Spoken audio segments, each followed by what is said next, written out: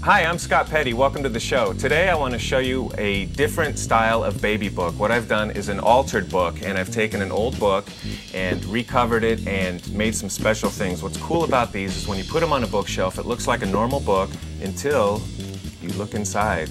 And you can see I've cut out a window and I've put some three-dimensional objects in it, and I've covered it with plexiglass. So let me show you how I did it.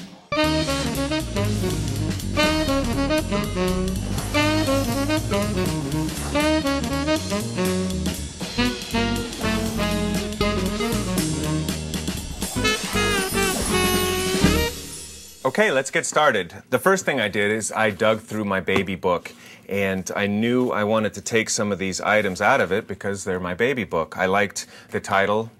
I'll just show you some of these.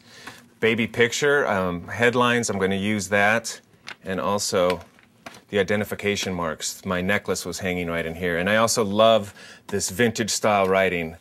So I'm going to use some of these elements, and you can see also some of the cards that my parents got. I'm going to scan those in the computer and print up like the signatures and congratulations. Next, I needed a book, and I went to a yard sale and found this great collection of old books, and I bought them. But before I tore them apart, I looked inside, and this is a Dickens 1892, so I decided not to tear this one up and destroy it. So check your books first. Don't destroy something that's valuable. I went to a thrift store instead, and I got this book, 75 cents, hardcover. It looks like a good size. It's thick enough for what I need it for, and don't worry about the color, because we're going to recover this anyway. So the first thing we do is we want to pull some pages back where we're going to put some photographs and some other text, and figure about that much.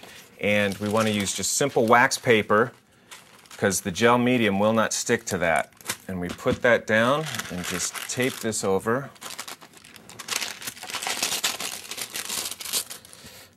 With my handy tape. And we do the back too. And I think I'm going to leave one page just in case I want to put something there too. And that just goes in so.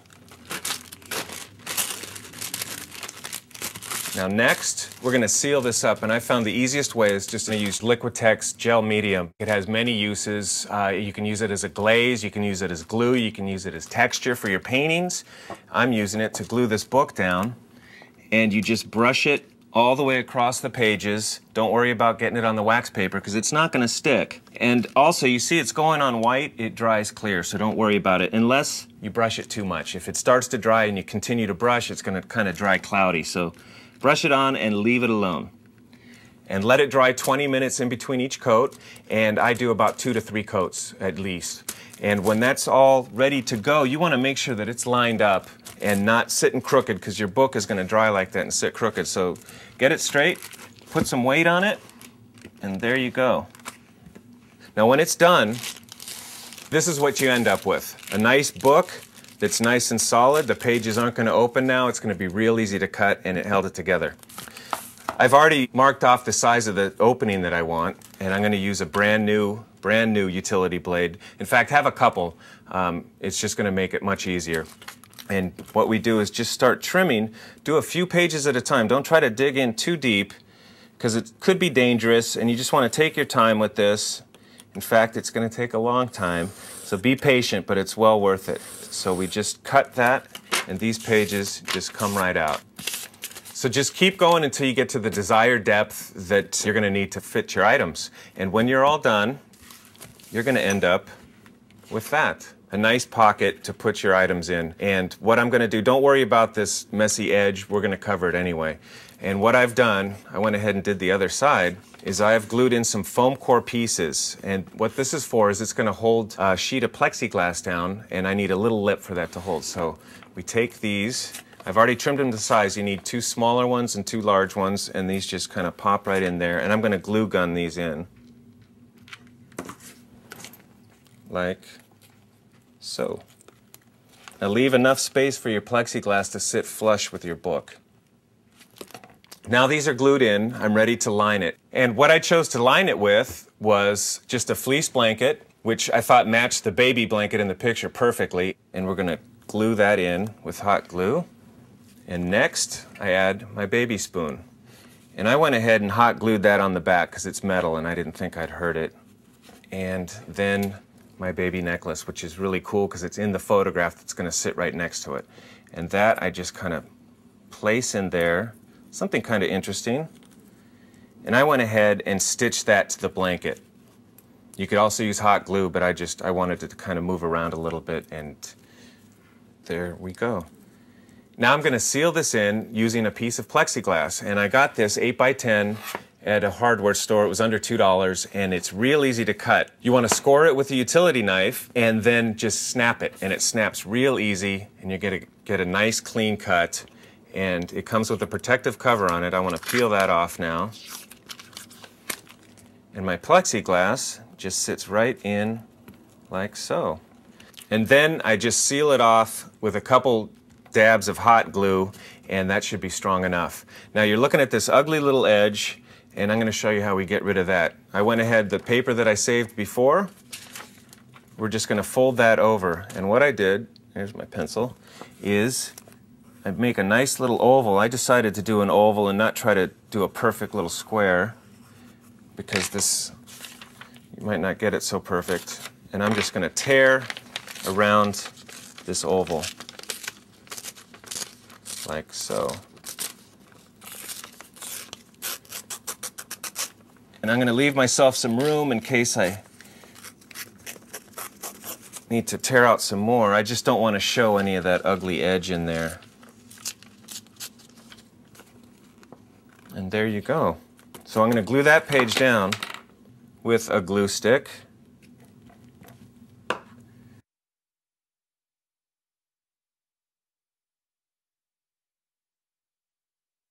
Next, I'm going to start adding some of the items that I scanned from my baby book.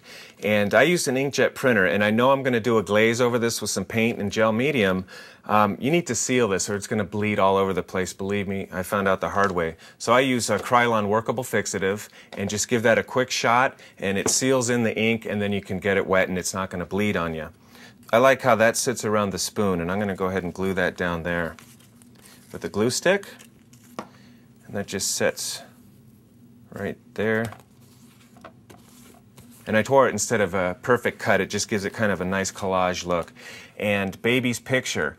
And there's a baby's picture right there. I'm going to put that on the opposite page, because if you look real closely, you will see B. Petty, which is the necklace that's in here. And I thought that was kind of cool, so I'll put them side by side. It's kind of a living photograph. So I went ahead and I filled my book up with all kinds of neat stuff, and I chose to glaze it down, just an antique, because this looks a little bright, and I'll show you what that looks like when it's all done. And then I chose to cover this cover in paper. And what I chose was a nice cherry blossom paper. It had some gold leaf in it, and it kind of had an Asian feel to it, and I did my title in an Asian style lettering, First Son, which is me. And that went right through my printer, no problem, as of yet. I'm not going to recommend it, but my printer made it. If you're using a bubble jet printer, you're going to need to seal that. And again, use the workable fixative and just give that a spray, and then if you handle it, it's not going to bleed on you. And this is what it looks like when it's all done. Looks like a normal book, and as you open it up, there's the inside cover that I chose from my baby book. This book belongs to, this altered book belongs to, and there's the title. And you can see I did a glaze on this. I did an antique glaze.